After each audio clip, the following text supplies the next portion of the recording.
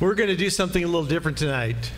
During the course of a given month, we field a pretty fair amount of questions, and honestly, I used to try to keep up with them. Like right away. I mean, shoot an answer off just as soon as they came. And I kind of realized here in the last couple of months that I just couldn't really do that anymore. So we started compiling things, and Sue fields them now. They all essentially kind of come to her. And so we decided that we were going to just start doing a Q&A on a regular basis. And the last time we did it, we pre-recorded it, and then people were able to play back. And we decided, since we were kind of doing a final Wednesday here in May, that we were just going to do it on a Wednesday night in front of y'all, and get these questions kind of taken care of for this month. So some of these people have been waiting like practically a month to get around to some of these. I want to let people know that we're not fielding any questions live. We've been compiling them, and we've got more than we can probably get through tonight. But Sue's going to help me out here by going through the questions, and I'm going to do my best. So. Yeah. All right, let's get started. How about we pray, and then we'll get into it here. By the way, Taylor, were we able to do anything with the picture or no? No, okay, don't worry about it. I was going to, okay, all right, hang on one second. It is there? Okay, you think so? I've been texting all day long with Aaron Gam in Kenya, and he finally got a good signal, which is really rare. And so he was like shooting me all these messages and sending pictures and stuff. And so he sent me a photo that I wanted to just share if you guys have it. Yeah, there's Aaron with the kids some of the kids at the orphanage. They love, he took a bunch of stuff for the kids. He took games and candy and, all the things that, kids love. So anyway, I thought I'd share that with you guys so you could see it. So there you go. All right. Heavenly Father, thank you so much for giving us this time tonight to talk about the scriptures and to look into answers that you've given through your word. And we thank you, God, that our faith is one that invites questions, because we know that's not the case in every sort of a faith. But Lord, I believe that you love questions because there's lots of answers. And I thank you, Lord, that your word provides us with so much insight and understanding about life. And pray that tonight the questions and answers that we go through this evening would really be a blessing, not just to those who are here tonight at Calvary Chapel, Ontario, but those who are watching us online and those who will watch later on. So we just really pray for your Holy Spirit to use this time and to minister to hearts, and we ask it in Jesus' precious name. Amen. Amen. Amen. All right. So the first question we have tonight comes from Gloria, and she asked, the Apostles' Creed says that Jesus descended into hell. What verses from the Bible can you give me to show that that is incorrect? That's an interesting question, isn't it? What verses from the Bible can you give me to show that's incorrect? First of all, the first thing I need to say about that is that that's the wrong way to look at it. We don't go to the Bible to corroborate a creed. It's the other way around. Creeds are corroborated by the Bible. And creeds were put together originally to just emphasize key elements of truth in the Bible. But there's an excerpt from the Apostles' Creed and the lesser-known Athanasian Creed, which we've got on the screen, so we'll put it up for people who are watching online as well. And this is what it says. I believe in Jesus Christ, his only Son, our Lord, who was conceived by the Holy Spirit and born of the Virgin Mary. He suffered under Pontius Pilate, was crucified, died, and was buried. He descended to hell. And that is the way the Apostles' Creed reads, and so that has created a lot of questions from people. Is that in fact the case? And that is, remember, that's the question we need to be asking. Are the statements that we read in any creed, are they consistent and are they faithful with the revelation of God's word? But I will tell you that this statement in the Apostles' Creed has caused a great deal of confusion. And it has also given rise to a belief and a teaching, which is unbiblical, that says that Jesus descended into hell and suffered there in hell further for our sins, in addition to what he did on the cross. And that, of course, is completely wrong.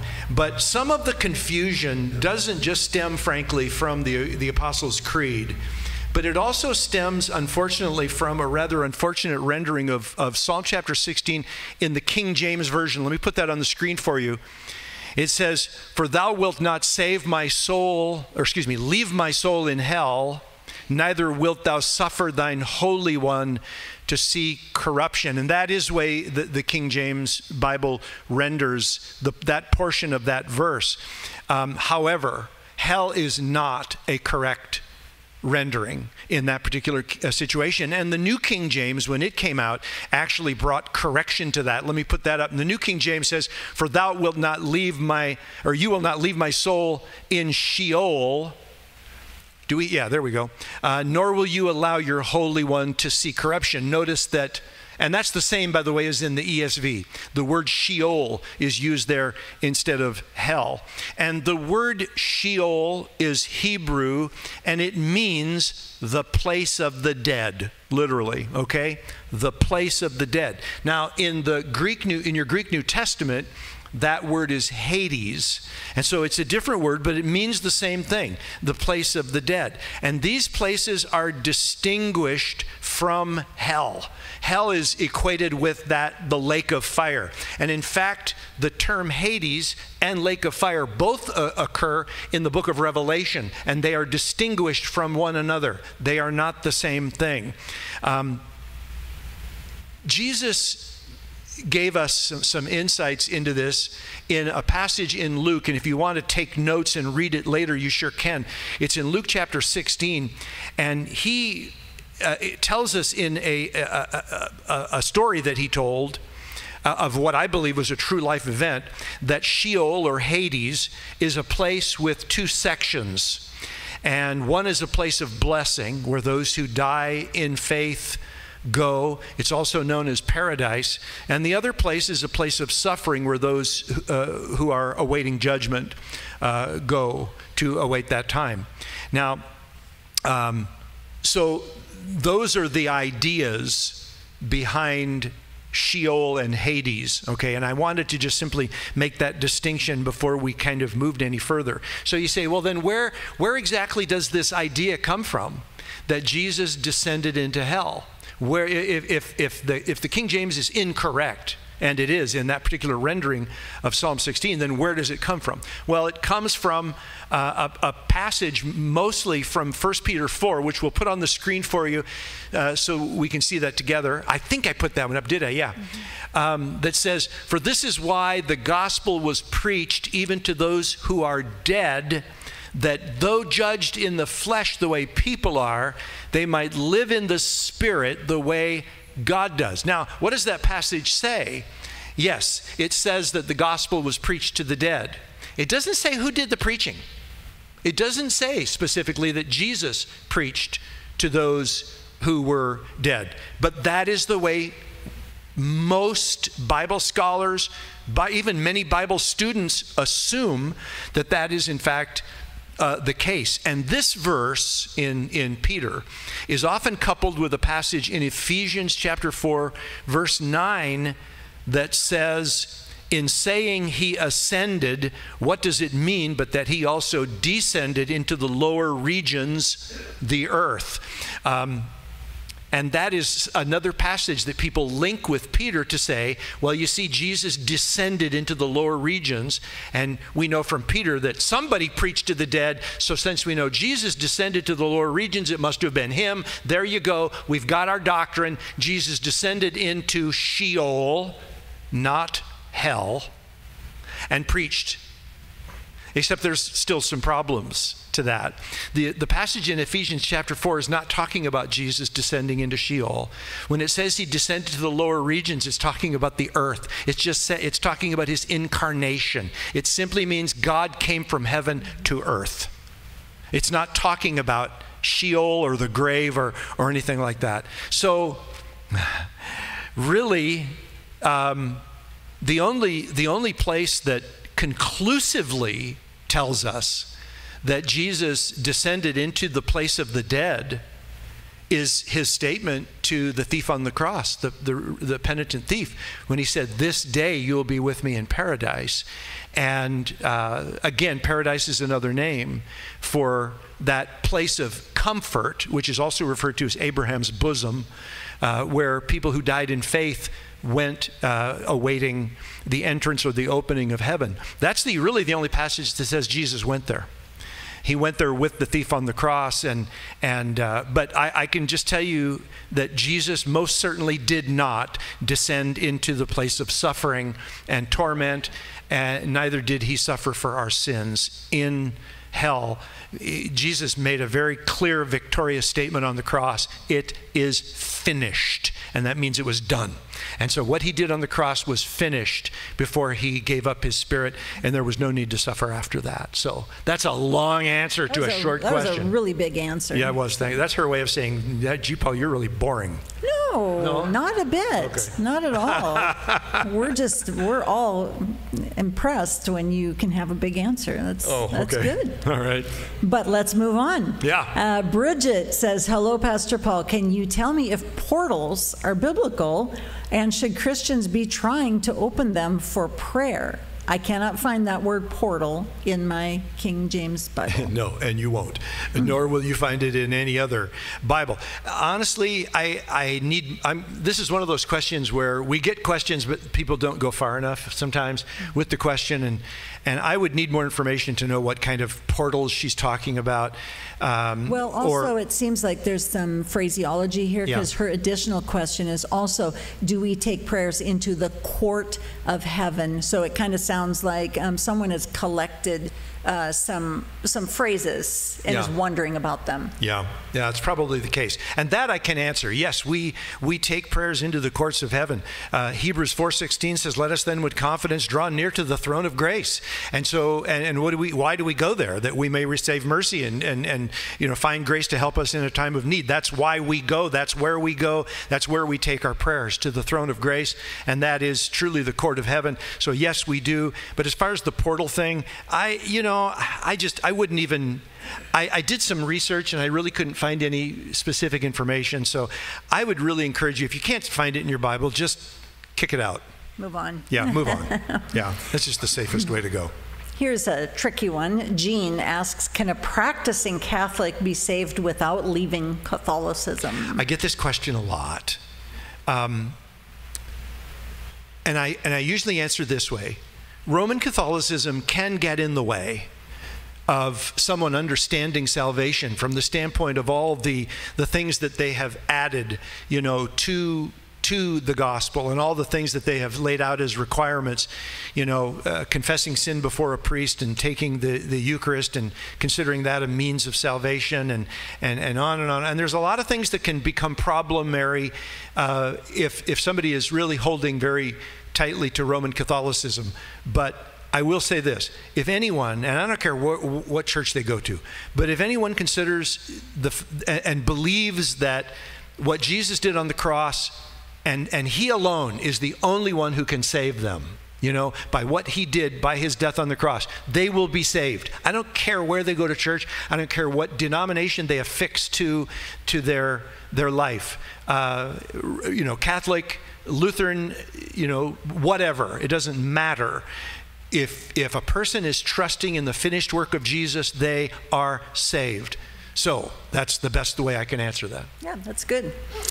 Troy is asking a question about Acts 8, the story when John and Peter arrived on the scene to lay hands. Why did they have to lay hands on them to get spiritual gifts? Why couldn't it be enough that they just believe and have the Holy Spirit? Okay. No, they didn't have to lay hands.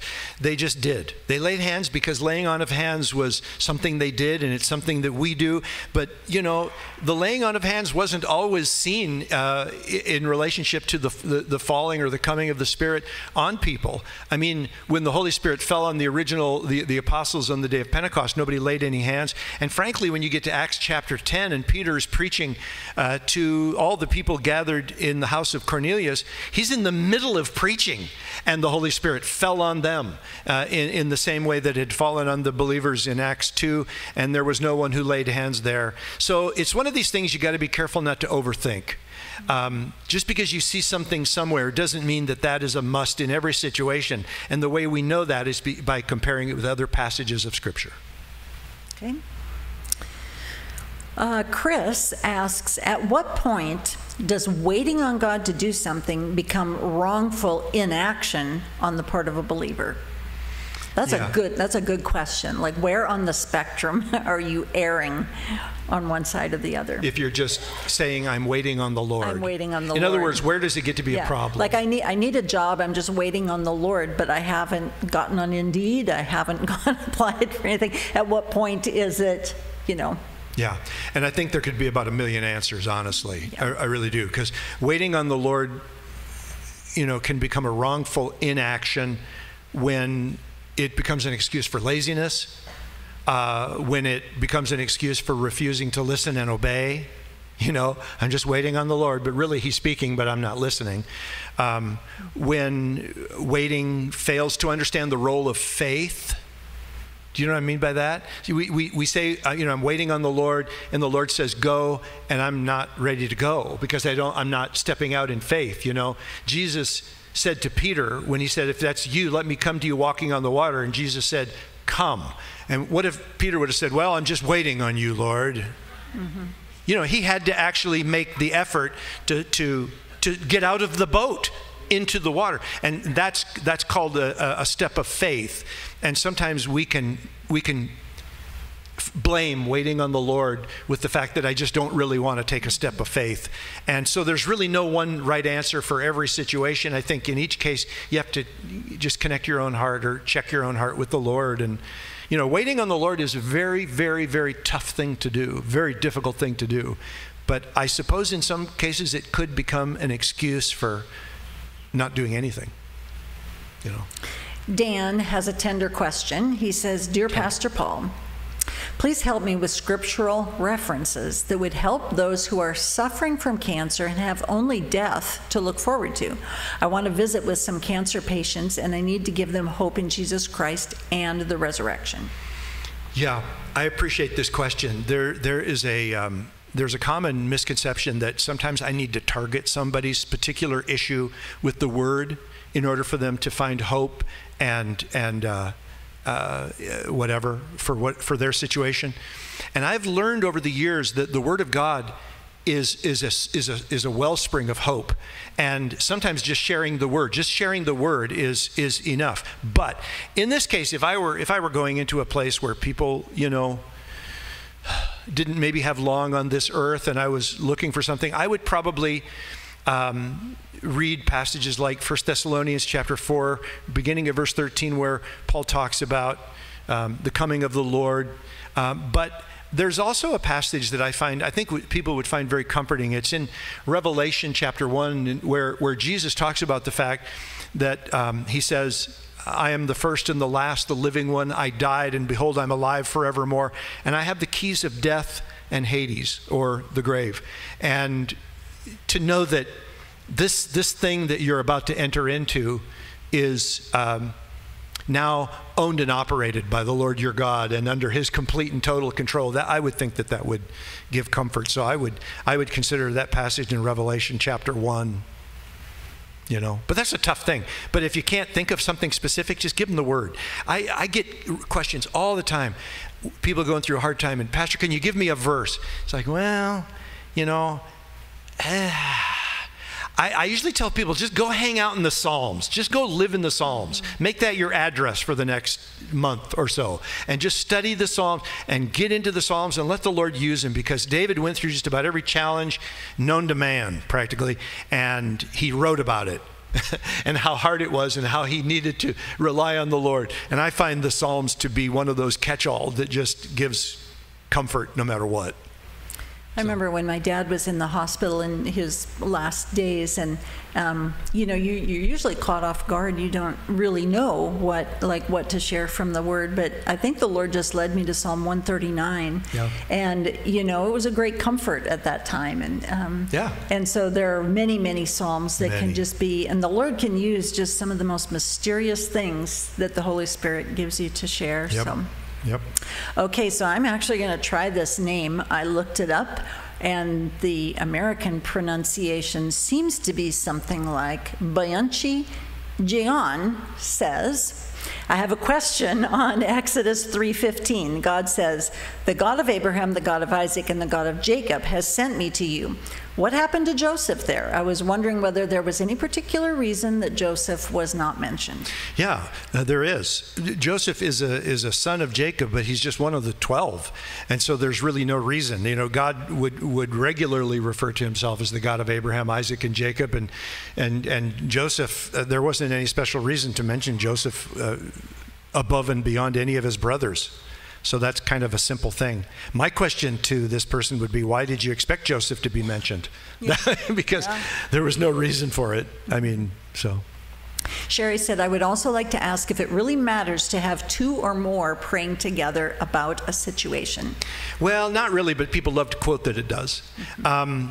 There's a passage in Matthew that people love to quote, and it says, if two of you on earth agree on anything that you ask, it'll be done for them by my Father in heaven. Then he goes on to say, for where two or three are gathered in my name, there will I be. And people have used that over the years as kind of a little magic key to say we're going to have more power in prayer. But what they do is they ignore or they leave out, I shouldn't say ignore, that's a little accusatory, but they leave out the context of that passage. And the context of the passage is church discipline, and the coming together for church discipline related to the goal of restoring an errant brother. And that's what's going on in that particular passage. And the promise that Jesus is giving there is really more kind of just a figure of speech. In other words, to kind of say that as you come together, as you follow the guidelines that I've laid out, and you walk in unity related to these guidelines, that my very presence and power will be among you concerning this church discipline and the restoration of this individual. That's the context. We like to take it out of context and just kind of say, well, hey, there's two or more of us here, so let's do this, and yet the Bible says the prayer of a righteous man is powerful and effective. So yeah, not really. Eve says, many times God is referred to as the God and Father of our Lord Jesus Christ, stating that Jesus has a God. I can understand this as Jesus was human during his earthly ministry. What I don't understand is after his resurrection to heaven, why does Jesus still talk about his God in some passages? How can the resurrected Jesus still have a God if he is God? This causes people to kind of do backflips in their brain, because it's just really challenging thing to think about. But the question that this person is asking suggests that while Jesus was on earth, it was appropriate to refer to God the Father as his God. But the assumption there is that while he was here on earth, he was somewhat less or lesser than after his resurrection and ascension. Because what she's suggesting here is that later on, after that point, it would seem inappropriate to her that he should refer to God the Father as his God. And so that's where the first error, I think, comes into place. We have to remember something, that when Jesus was incarnated, in other words, when he became a man, that is when the relationship between himself and God the Father took a fundamental change. Because we read in Psalm 2:7, which is a messianic prophecy, it says, the Lord said to me, you are my son, today I have begotten you. So in other words, the Lord put a time stamp, which was today, which is the incarnation, when I have begotten you. So Jesus wasn't begotten of the Father prior to his incarnation. After the incarnation, he was considered the begotten of the Father. Therefore, he took on a new role at that time, but even in the midst of that new role, he was never lesser than he ever was. So it was, in our minds, it should be just as inappropriate for him to call his Father God while he was on earth, because he's still God. He's equally God then as, even after his resurrection and ascension. So the thing that we have to remember is that after Jesus rose from the grave, he was raised as a human being. He still has a human body. When he appeared to the disciples, he said, "Look at my hands. Look at this. Put your hand in my side." And he even asked for a piece of fish. You'll remember, he ate something in front of them on one occasion, and while they just kind of sat and watched, and so he was demonstrating for them that he is still a human being. When God the Son, who John refers to as the Word, right, in John 1, became a man, he became a man for eternity. I believe he will always be a man. He will always be God too. He is the God-man. He is all God, he is all man. He will forever be those things. He took on the role of man at a particular time, but even so, he has always been God, and he's always going to be man, so it is always appropriate for him to refer to his Father as my God. That doesn't time out. Right. All right. Steve says, as part of our men's group Bible study on the book of Acts, I'm listening to your sermons. A question came up in our study, and I'd like to get your take.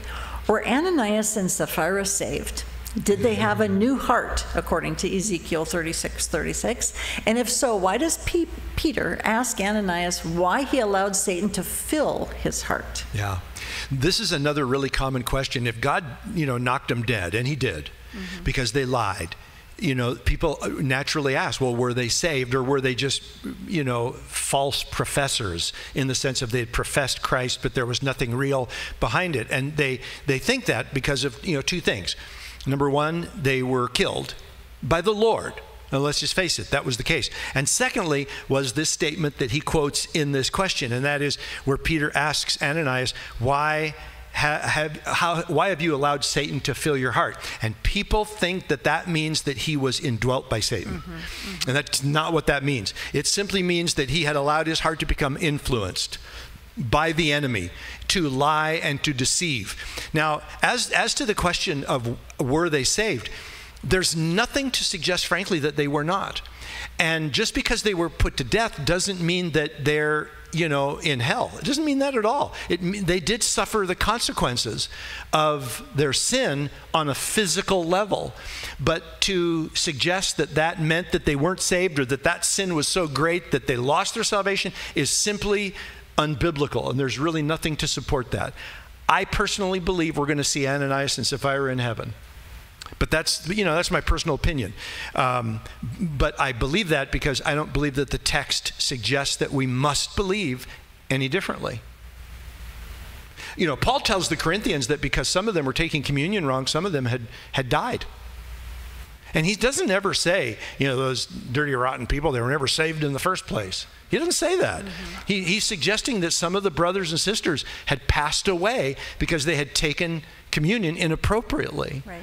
And so in the early church, it was it's the way it went sometimes.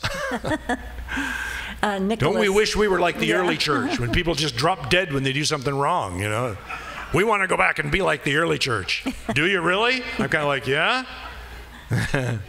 Anyway, I'm sorry. You ready? I'm ready, yeah. Nicholas asks, my question to Pastor Paul is, why isn't the book of Enoch in the Bible? And should I read or not read the book of Enoch? I've searched this up on YouTube and on Google, and I don't want to hear a lie. I want to know the truth. And so now the pressure's on. Yeah. Well, the book of Enoch is not in the Bible because it's not inspired by the Holy Spirit, and the church has never believed it was.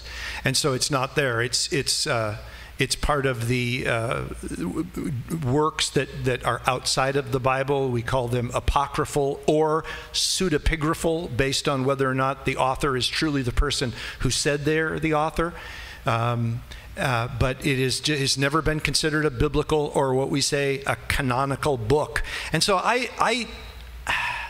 I tell people, because I get this question a lot, I tell people not to worry about it. There's enough to figure out in the 66 books of the Bible. I can tell you, I've been teaching these for about 40 years, and I still have a long way to go with the books that are in the Bible. So I'm not going to veer off into things that are not part of the Bible and waste my time. I like it when someone just simplifies my life like that. Yeah. That's good.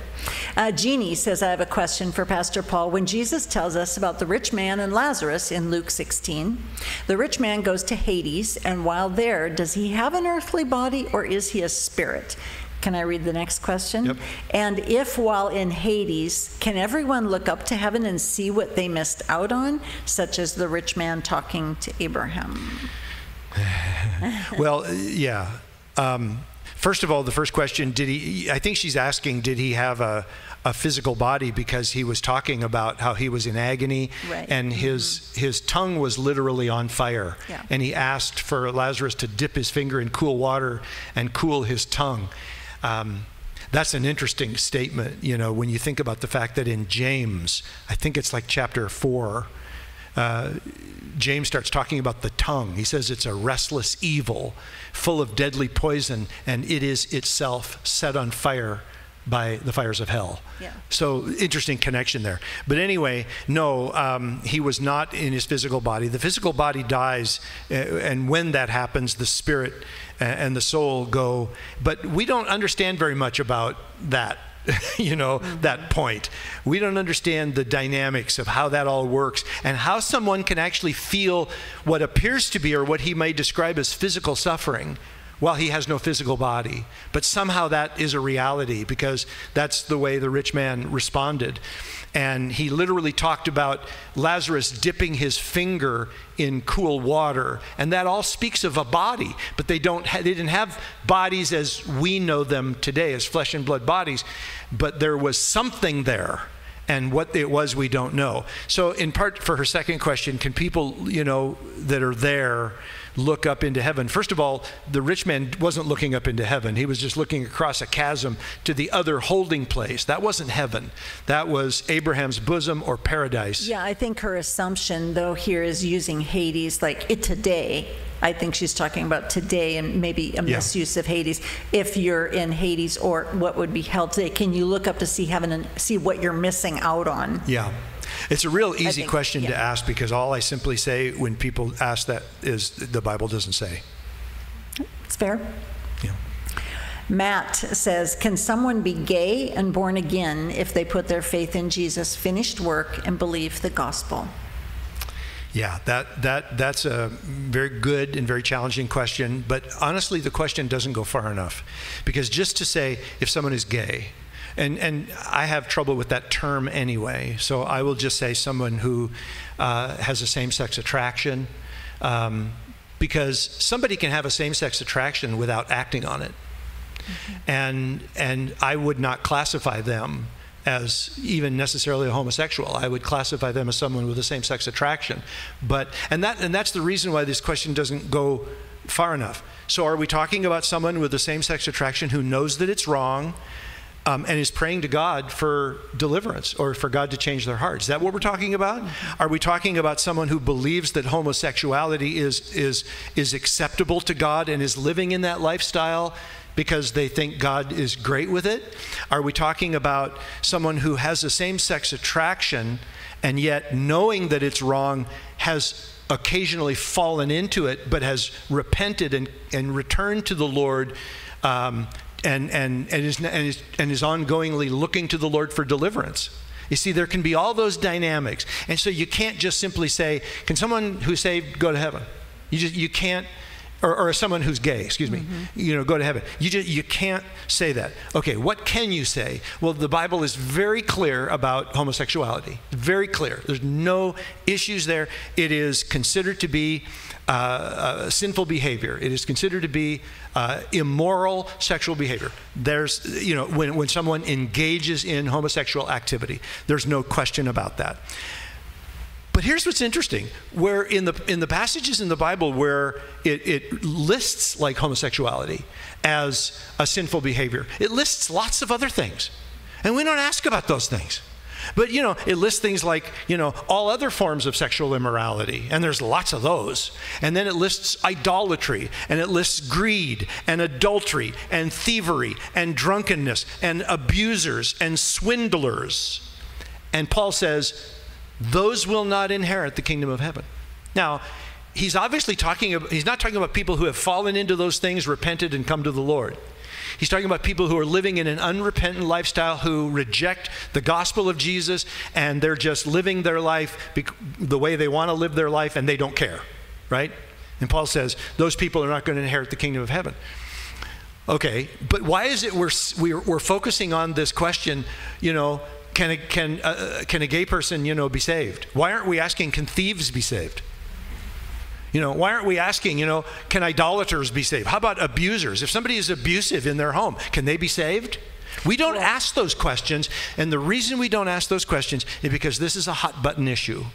And the other reason is because right now in our culture, the culture itself is trying very hard to take homosexuality as an active lifestyle and normalize it.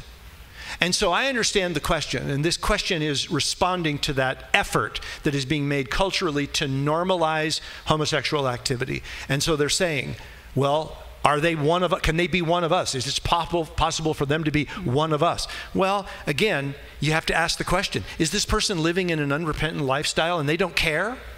Or is this person someone who says, I have had times in my life when I've recognized a same-sex attraction, and I know that it's wrong, and I plan to never act on it in any way, and I am consistently praying to the Lord to change my heart. Can that person be saved? Absolutely. That person is no different from me. And all the other issues that reside inside of me related to the sinful nature that is constantly trying to assert itself, but for which we must constantly go to the Lord and say, give me the strength to walk uprightly, Give me the strength to walk as you would have me to walk. Can somebody with the same-sex attraction who doesn't act on it do that? Absolutely, and they can be saved, The important part of naming it as a sin is look what happens to this question, this sentence, when you just replace it with sin.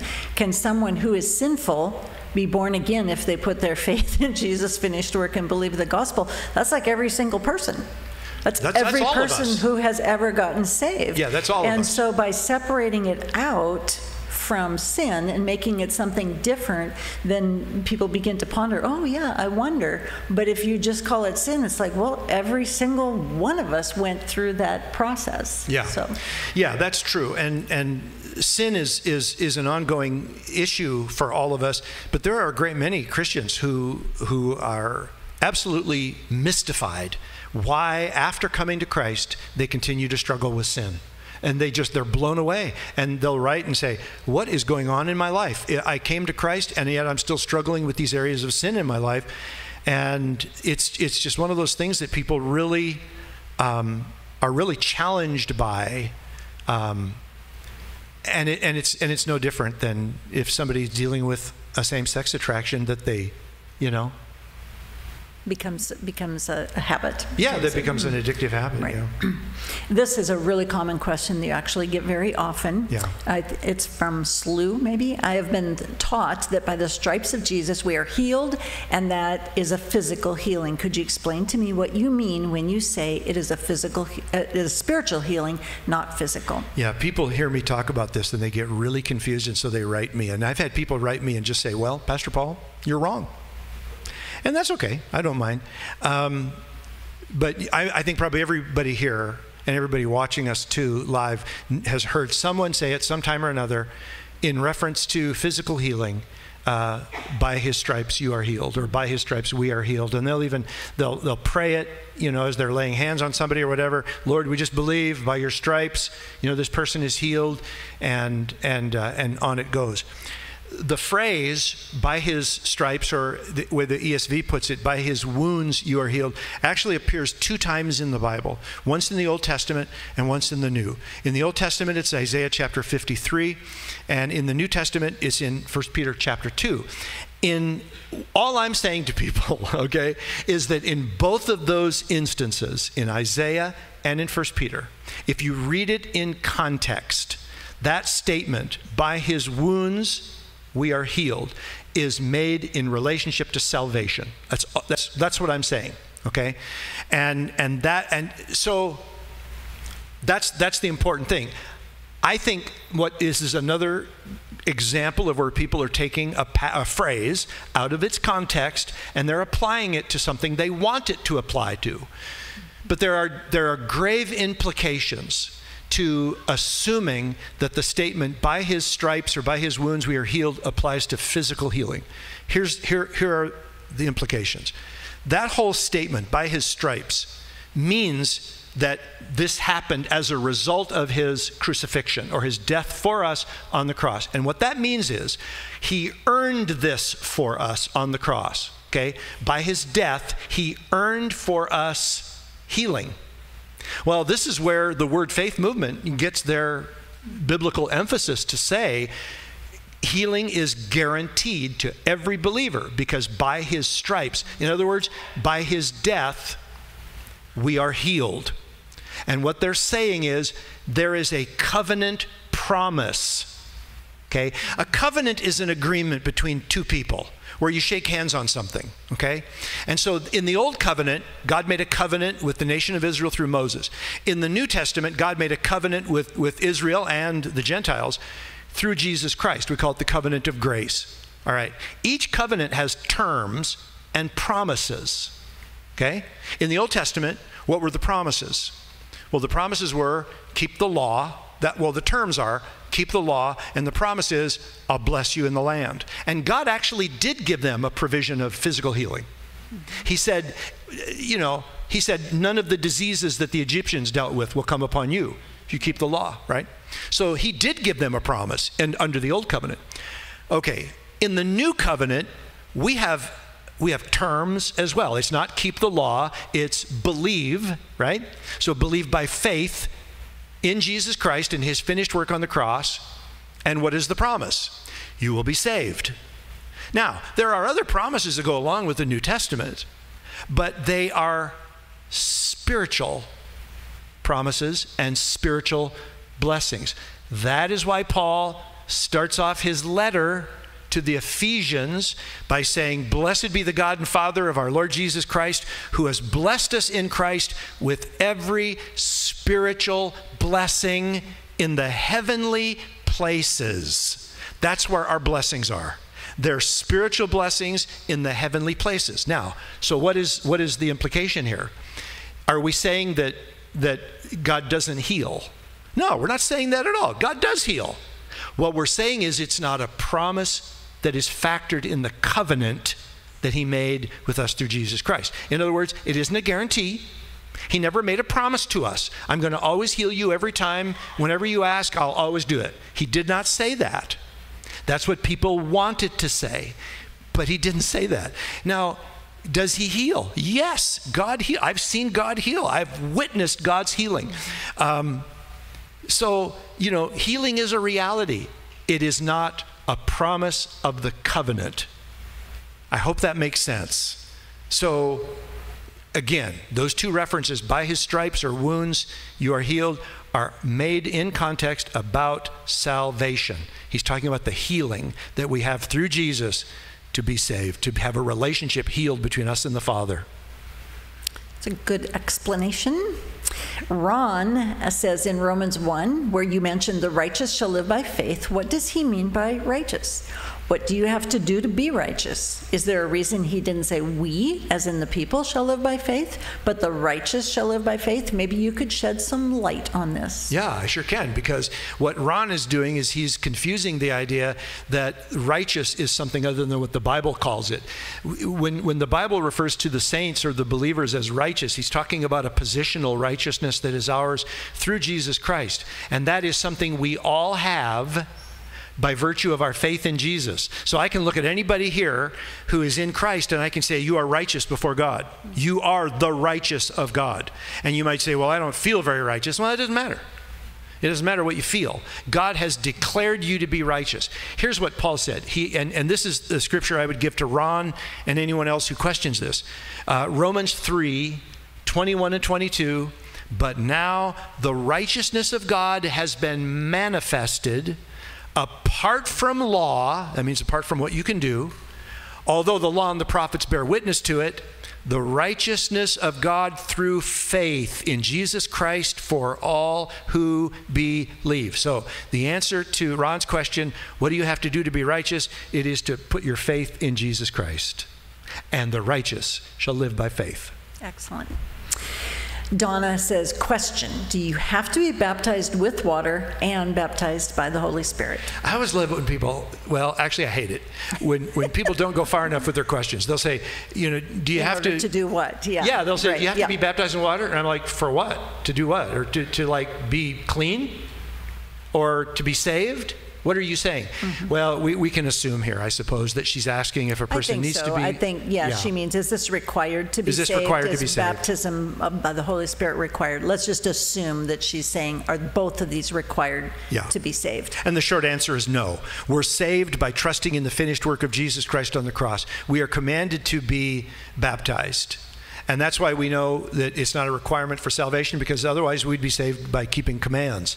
But so we're told to be baptized in water, and we should be baptized in water. And we should seek the baptism of the Holy Spirit, because that is the empowering of the Holy Spirit. But neither of those things will save you. Jesus saves you. Yeah. Someone asked, who are the friends of the bridegroom? And then gave a few references. Yeah, I know. I looked up those references, and they don't really have anything to do with the friends of the bridegroom. But it is still a good question. Who are the friends of the bridegroom? Because, we hear about there's a blessedness. We went through this in Revelation. Mm-hmm. In fact, in our study of 19 and 20, there's a statement that says, blessed are those who are invited to the marriage supper of the Lamb. And I talked about this in that study, so I would encourage anybody who has a question about this to go back to Revelation 19 and 20 on our website and check out that study. But one of the things I brought out there is that people have a very difficult time distinguishing the different ways that God treats his people. And we think of ourselves as the church, and we think, well, anybody who's saved is the church. But that's not true. There are people who were saved in the Old Testament before Christ, and they were saved by faith, just like us, but they're not the church. And the people who are going to be saved during the Great Tribulation, I don't believe they're going to be necessarily the church. There's a different thing. They're going to be saved. They're going to be children of God. They're going to be born again. They're going to reign with Christ. But there are different terms. There are different distinguishing groups where there's different groups that God distinguishes differently in the Bible. And so we know that the church is the bride of Christ. So obviously the bride can't be both the bride and the friend of the bridegroom. Right. So obviously we're talking about different people or different groups. And I believe we're talking about the saints who are distinct from the bride, some of the others that I mentioned. So saints, born again people who are distinct from the church. But again, that's a challenging thing for a lot of people because they just kind of want to group them all together. But yeah. Yeah, it kind of requires a study too, doesn't it? It's I guess. A quick answer. Yeah.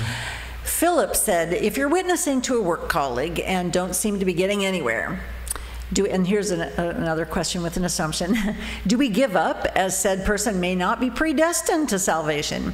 Can this list of the saved be changed if someone has a change of heart to come to Christ? Yeah. Well, the question almost completely misunderstands the whole concept of salvation. But first of all, predestination, which is a biblical term and a biblical thing, is salvation from God's perspective. It is looking at salvation from the perspective of heaven. And that is why the Bible tells us that those whom God foreknew, in other words, saw ahead of time that they would come to Christ, he predestined to be conformed to the image of his son. So remember that. Predestination is not something for you and me to think about. We can't. Because we can't see from God's perspective. You'd have to literally see through God's eyes to understand salvation from the concept of predestination. We're given the idea of predestination, but we're also given the idea of eternity. And we can't figure that one out either. So when people say this, when they say, well, does this just mean that the guy maybe isn't predestined? It's kind of like, first of all, predestination is, again, the idea that God knows ahead of time who's going to come to Christ by faith.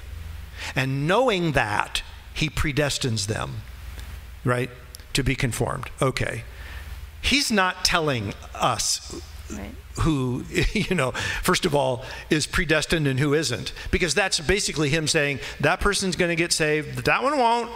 And I've learned that I once asked God that when I was a brand new believer. I actually asked a similar question. I was a new believer, and I was praying for somebody who had come up after a service, and I had gotten teamed up with them, and I was praying for them, and I'd shared the gospel, and I was kind of burdened because the person's response to the gospel was not what I had wished or hoped. And so I said to the Lord, is he going to make it? Is he going to come to you? And the Lord was like, if I tell you, you're going to give up praying for him? That's what the Lord said to me. In other words, just keep praying, dopehead, sort of a thing, So what we ask in situations like this is there any way I can know whether the person might not be able to be saved, so I can maybe move on to the next one? Or is there a way, and he even asked the question, can the list be changed? Which is like, yeah, no. God sees things from his perspective of heaven, and he sees them perfectly. And so I think people still have this idea that God just kind of puts a check mark next to people's names who he wants to be saved, and puts an X next to the ones that he doesn't. And maybe I'll erase that X eventually and put a check mark and let them be saved. That is not predestination. That's not biblical predestination. And it's a perversion of the whole idea, frankly, and it really messes with our minds. So the answer to this is there's no way for you to know. So if you're witnessing to someone and you don't seem to be getting anywhere, yeah, all it means, what you're saying, is that they just have an unbelieving heart. Well, yeah. In the moment, but that might change. That could change exactly. in the future. I remember reading things like, George Mueller. He spent 50 years praying for like these 5 guys to come to Christ. And 3 of them came to Christ during his lifetime, and the other 2 came to Christ after he died. But he didn't ever stop to think about are they predestined or not. He just prayed for them. And he believed, and they all came to Christ. And so I really think that's a great example. It's like, I just tell people, just don't stop praying. If they're not responding, that means their heart isn't in a place to respond right now. So just pray for them. And people forget that sometimes. They think that if they're going to plant the seed in this person's life, it's going to grow if they're open to salvation, or if they're going to be saved. Well, not necessarily. There are times when the soil of a person's heart just isn't responsive to the Word of God, but it may be responsive at some point in the future, but it's not now. So you need to pray for that soil to, be ready. We have one question left. Wow. And this person says, I am a born-again Christian, so is my dad. But my mother and brother followed the Ethiopian Orthodox religion. They do believe in Jesus, but most of their views are unbiblical, and most of the followers of that religion don't read the Bible. Rather, they read small prayer books written by their popes and bishops, and those books preach idolatry, whether it is saints from the old ages or even they create new ones. I do pray for them to turn to Christ only with all their hearts and try to share the gospel with them, but it's been hard. And tonight, I was watching the sermon on YouTube on Matthew 25, part 2, and while you were describing about there being no judgment of sin for Christians, it got me to thinking, does it include those in Orthodox faith or even Catholics? Yeah. Well, and what he's referring to is that you guys hear me say this. I say this regularly. If you are a born-again Christian, you will never stand before God for your sin. You will not stand in judgment for your sin. Jesus already stood in judgment, or I should say, he hung in judgment on the cross for your sin. He paid it. He said, it is finished. It's done. And that means there's nothing left for you to pay because he paid it all. And I like to say that because it's true, right? Mm-hmm. So that's apparently what this individual heard me saying. And he's now asking, okay, I've got my family. They're an Ethiopian Orthodox kind of a church situation. And they kind of believe in Jesus, but they also... This is really a very similar question to the whole Roman Catholic question we started off with. Yeah, just putting labels, making labels really important. Yeah. And so we always have to answer the question by coming back to the basics. How is a person saved? A person is saved by putting their faith in Jesus and his finished work on the cross, being confident by faith that what he did was enough. I don't care what church you go to. I don't care. If you believe that and nothing else is standing in the way, and you believe that it's by Jesus and him alone, it doesn't matter. Mm-hmm. It doesn't matter. So are they going to stand before God for their sin? Well, yes, if they haven't put their faith in Jesus, then the only other option is to stand before God themselves. But if we put our confidence in Christ by faith, then that judgment is passed. Right? Right. Yeah. Let's go ahead and close in prayer tonight. Father, we thank you for the time you've given us this evening to just get into the scripture and talk about things and to lay things out in an understandable way. And I thank you, Lord, once again, that there's a freedom in the body of Christ to ask questions. And we thank you for that. And we just pray that all the things that we learn from the Word, we would take to heart, and that it would build our faith as we trust in you, put our hope in you, and rest in you for the finished work that you accomplished through our Lord Jesus Christ, in whose name we pray. Amen. Amen. God bless you.